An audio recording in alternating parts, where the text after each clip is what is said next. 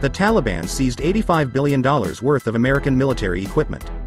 A member of the U.S. House of Representatives, a former U.S. Navy reservist, Jim Banks, said that the Taliban, a terrorist organization banned in Russia, seized American military equipment worth $85 billion. His words are quoted by The Independent.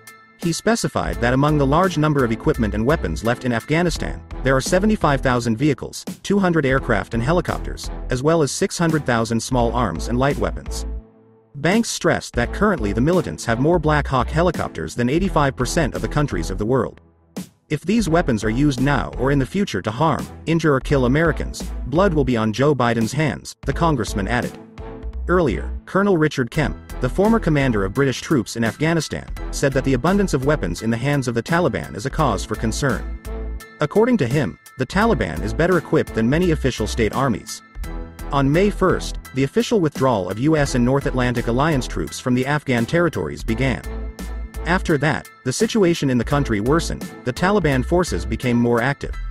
On August 15, the militants announced the establishment of control over the entire territory of Afghanistan.